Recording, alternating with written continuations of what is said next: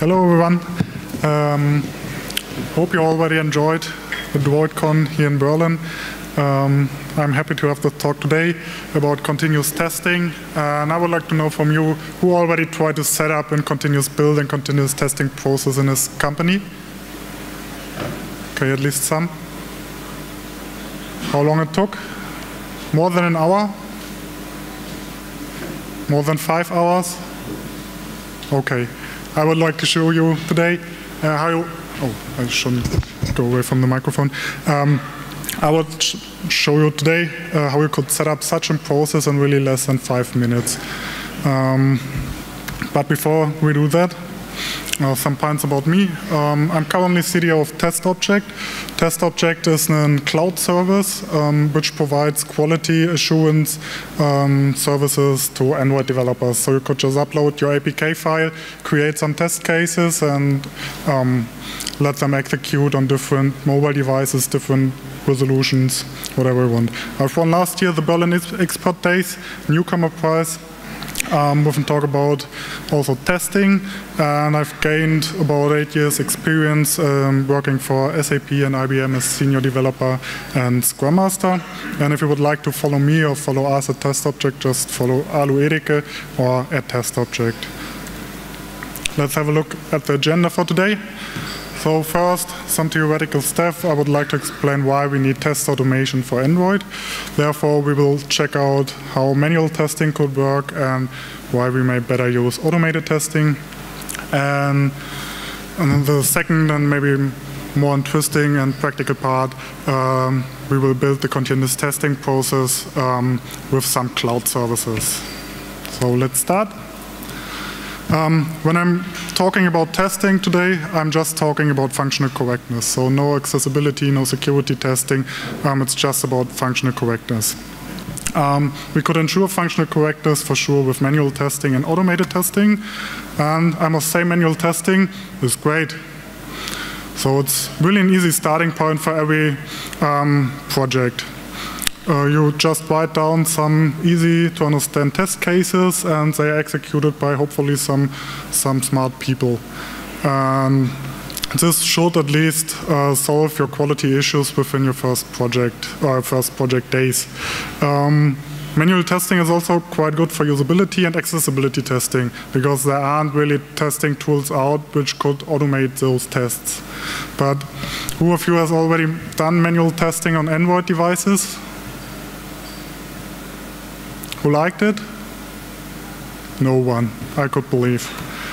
So if I would really ensure that my app is running fine on Android devices, I may start with some test cases and execute them on some default configurations. But after publishing to the market, I would recognize, okay, user A has a problem with Android version 4.2. The other one has issues on a resolution lower than the one you have tested. And maybe another one is using your app on cyanogen mode, and that's also not working. So if I have about 100 tests and then would like to test on any Android version which is out and any resolution which is available as device resolution, and maybe also on different mods, I will get crazy. So I've already seen customers who has to execute about more than 1,000 test cases on different settings to validate the functional correctness of the application, and that can't scale. Because if you want to execute 1,000 or more tests before you release to the app market, you have to spend weeks for that. So to test functional correctness on Android, I always recommend automate your integration test cases. Okay, for automated tests, we might note that we could divide those into unit testing and integration testing. Unit testing is made by and for developers. So someone is writing some source code which evaluates whether a component works as expected. Important here is that you just test a single component and not the whole system, because the execution of those tests should be really, really fast. Oh, maybe less than some milliseconds. And if you have a slow DB connection or slow internet connection, you are not able to execute your tests in less than a millisecond. So if you have dependencies to network stuff, backend resources, you should always use mocks to mock out the slow stuff. As tool, we also from TestObject using JUnit, and it integrates well into every IDE, and I'm also convinced that the newest version of JUnit does its job very well. For integration testing, it's quite different. So the goal here is really to test the complete system, not just a single component. You really would like to know whether all the components you have in your app, all the different views you have, play nice together. And you really create tests that are done from an end user perspective. You would like to know if the end user tries to use your app, if it's still working. And thus, I always recommend that integration tests are not created by developers, because they always have a very specific view on the app, and maybe product owners or testers are better suited for that case. For integration testing, the pros are really that those tests are much more meaningful than JUnit tests. So you're not just testing a single component, which is okay, but you really know after executing all your integration tests that your complete system is working as you would like. And the second pro is also that it's fast, so at least fast in comparison to manual test execution. You could run automated integration tests in parallel, and you don't need any human resources to get the results. So it's also efficient. You save a lot of money. You don't need a workforce 10 to 100 people which are executing your test cases on all the devices. And you might already recognize that executing the same test case on 10 or 20 different configurations is quite boring, even for students. Okay, but if I have tests, I also have to execute them. I've just heard that some people still think that compilation is testing. That's not the case. You have to compile always your code after you have changed it, and you also have to execute your integration tests. And we also recommend them execute them immediately and not just once a week or once a month or just before you want to release into the market. Because you always need immediate feedback. If you change something in the system, you want to have feedback if you have broken something, and if you could fix it immediately, it's much cheaper than fixing it after a month or a week or whatever. And the pro is also that you could release it at any time. If you know that your system is still working and you need to publish a hotfix into the market, you could do it immediately without thinking about it. And the most important thing about continuous testing for me is always that I could sleep better. If I know that I've done a big change on my app, and I go home and already have the results that the tests are all green, I could sleep much better. Okay, how we could implement such a continuous testing process? First we start with the development, changing some code. This code is submitted to your source code repository, and what you then basically need is someone who is compiling the stuff and testing it. Therefore, you all normally have a build server. This one gets notified by in push, maybe from the source code system, and starts building your application or APK. After the APK is built, you could immediately deploy it into some testing environment, which means emulators or real devices. And on those testing systems, you'll then execute all your integration tests. The results of this integration test then should be sent to the developer to get really the feedback if all still works or if you break something. For today, I would like to present you how to set up this with cloud services in 5 minutes. So, as IDE, I prefer Eclipse. I will show you how to commit the source to a sample open source calculator project. This one then will trigger a job on CloudBees, an on-demand Jenkins build server, and create my APK. And this APK is then uploaded to the TestObject testing platform and executes your integration test cases and send you the feedback you want to have after committing a change. I would like to start now with the end, with the testing itself, so that you could see the application which I'm using. Droidcon. So to get started with TestObject, just go to our website and register for the beta. Then you will receive your credentials, or if you want to have credentials immediately, just go to Yael and she will ensure that you get them. Okay.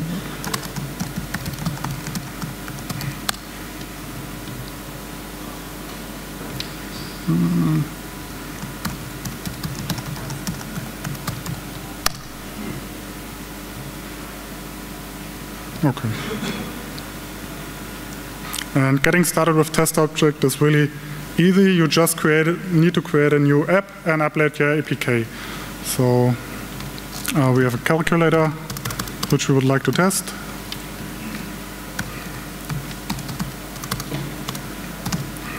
And I hope you could see that there's a save button. And you could upload a new version of your app, which is this one. So this APK is the result of a Maven build for my open source project. I will show you in some minutes. Save, upload. And now we could already create a new test. For a calculator, we might want to test the plus operation if it still works. So test plus operation. And what you could do here is select the device where you would like to record your test case. So just continue. And I hope it's now able to connect because I'm using my access point here. So what is now happening in the background is that we are starting in the cloud an Android emulator where we install the APK file which we have uploaded a minute ago, and we provide you remote desktop access to this application so that you could use it as you would like to, as you normally use it on your phone. And hopefully it starts now.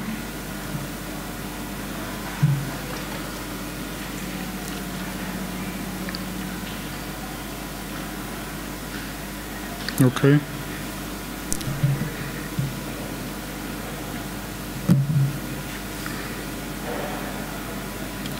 Just try it again and check out.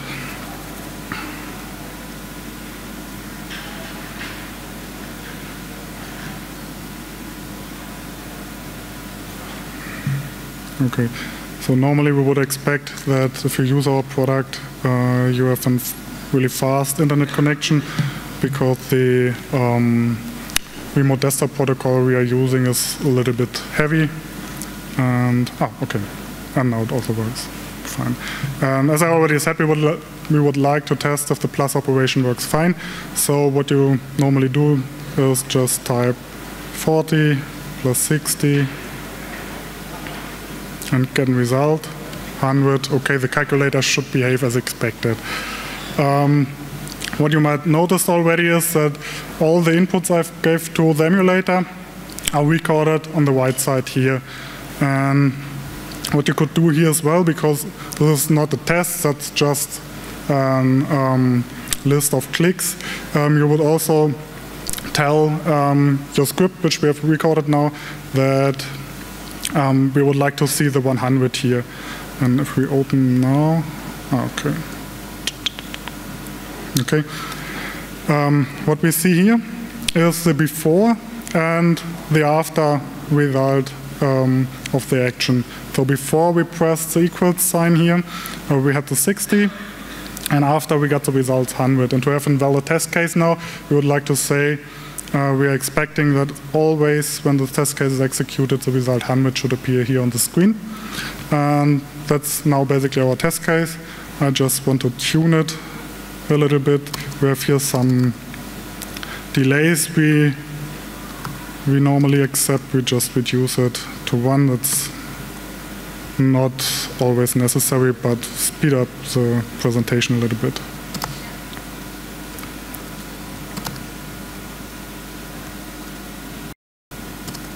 Okay, so this is now saved.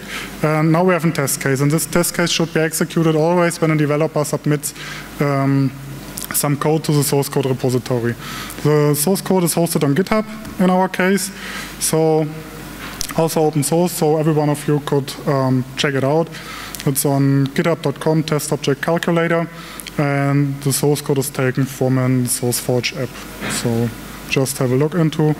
And what we would like to do now is ensure if someone pushes to GitHub that the stuff is also executed on built on CloudBees, and then the test execution is triggered on TestObject. So what we need to do is going to CloudBees and tell them that they have to build our app. Just log in. So I already had an account, of course. And what I've done in CloudBees is just one thing up front. If you go to Manage Jenkins, Configure System, I've configured that he should handle the push notifications from GitHub automatically, which is done here. So it's just a Jenkins plugin, and you could say, Jenkins, please notify GitHub that I want to have push notification if something is pushed into a given repository. And that's basically done here. And what we need now is a job which builds always our APK. So we create a new job,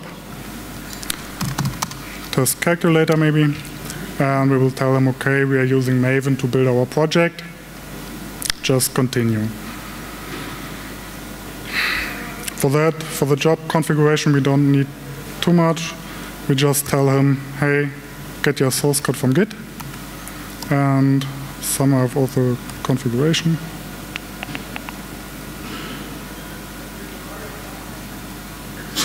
Okay, my configuration is gone.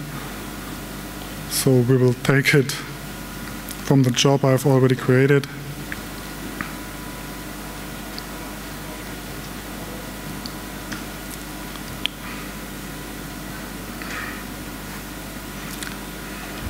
So that was an old build job, which done basically the same. Just provide your GitHub URL, tell him which branch to use, doesn't matter here. Tell him that the build trigger is a push from GitHub, and say him that he should use your POM XML to build the project. And another detail we need to do to use TestObject, because we are providing credentials, is to tell him that he should use some different configuration files, which I've uploaded already. That's just a settings XML for a normal Maven build. Okay, save. Okay, now we have the build job. And this one, test calculator, this one should be triggered when we change something in our project. Our project looks like this. Default Android project setup. We have some basic source code, which has all the logic into, not very nice, but should be sufficient for the presentation now. And we have a POM XML, which is already configured to build at least our APK file. For that, I'm just using ComJRay Maven plugin, which builds from this project structure an APK file. This is already pushed to GitHub. So what we would like to do now is also configuring that after the build of the APK, the artifact is uploaded to TestObject and the tests are executed there. What we need for that is the TestObject Maven plugin.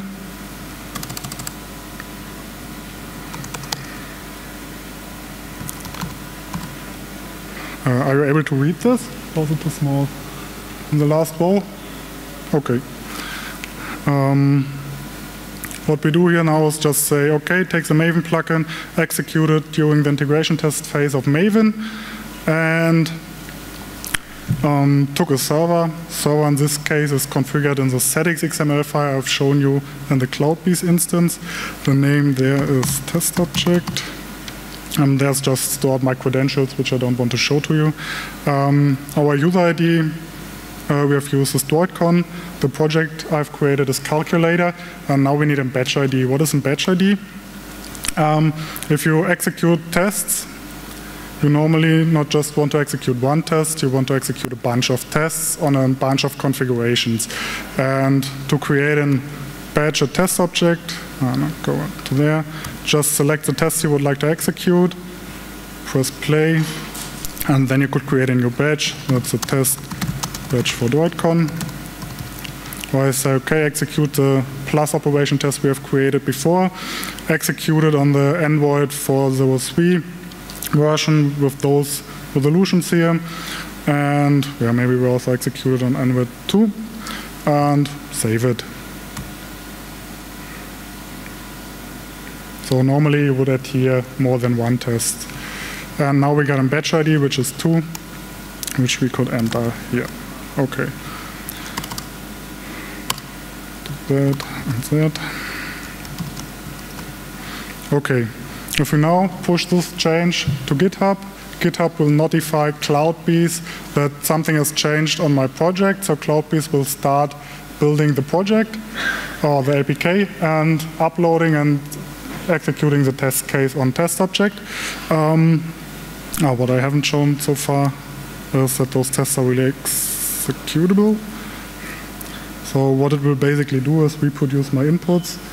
I will show you.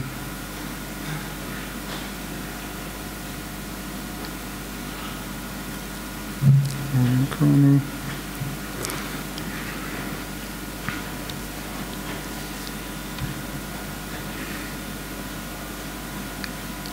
And back it is. So it will basically do this, what I've done now manually, automatically. So execute the inputs I've given before.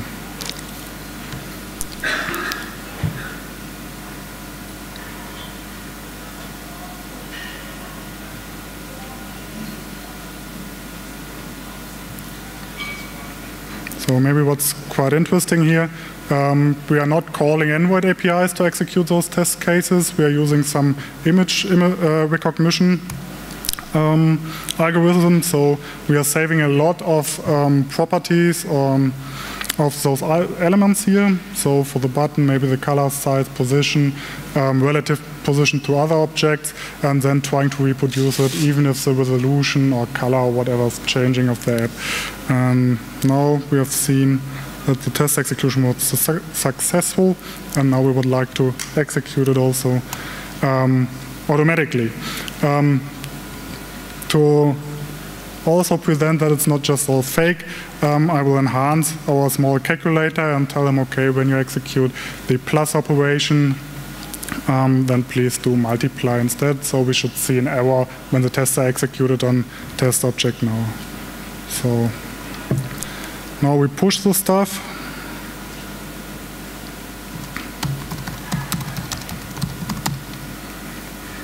And see what happens.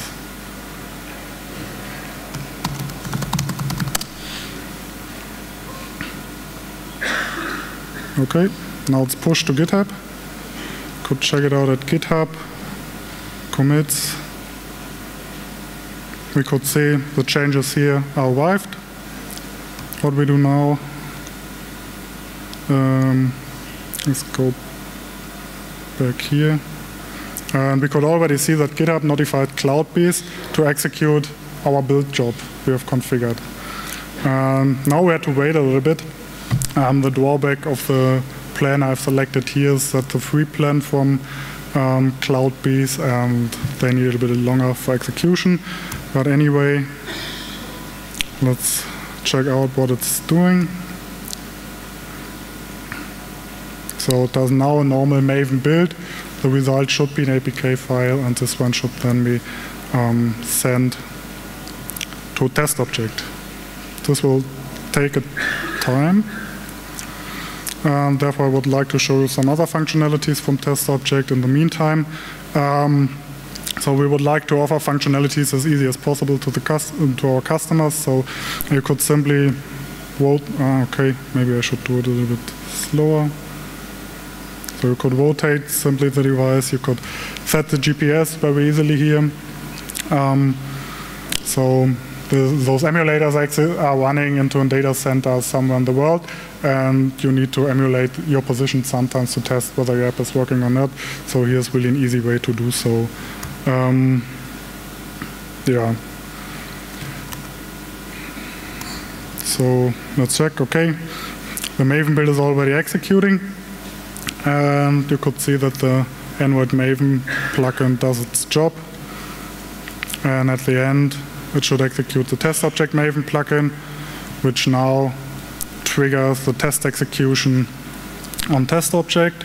And here we would just like to show you that the Cloud-based Maven build now created a new batch execution, and this batch execution is available as report.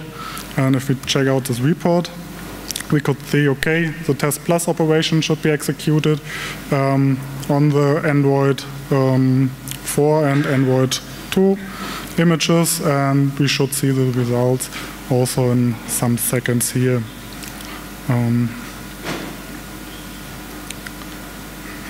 So the build now is already finished. The reason for that is that I have just some minutes at Cloud-based for free, which I could use, so we don't wait until the results are back in Cloud-based.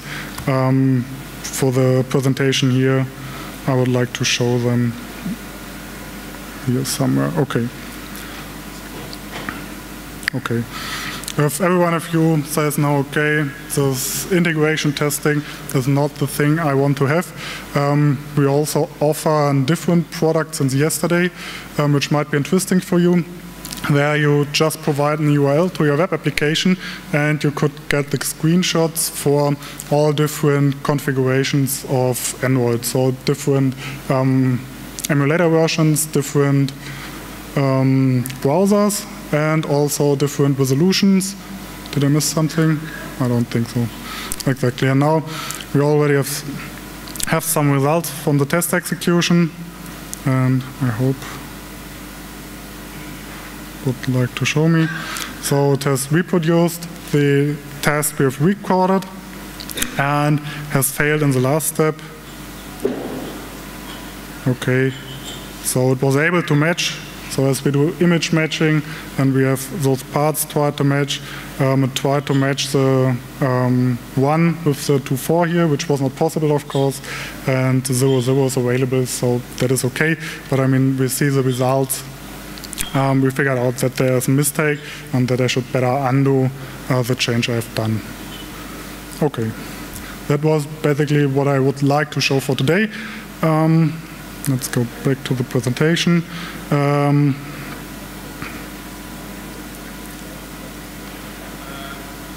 Okay. As I already said, if you would like to check out the source code and maybe also the POM configuration, github.com/testobject/calculator. Register for free at Cloud-based to set up your Jenkins configuration there. If you want to have a TestObject beta account, just go to testobject.com/beta or get in contact with us after this presentation. And if you want to stay connected with us, at Lüdeke@TestObject. Yeah. Are there any questions?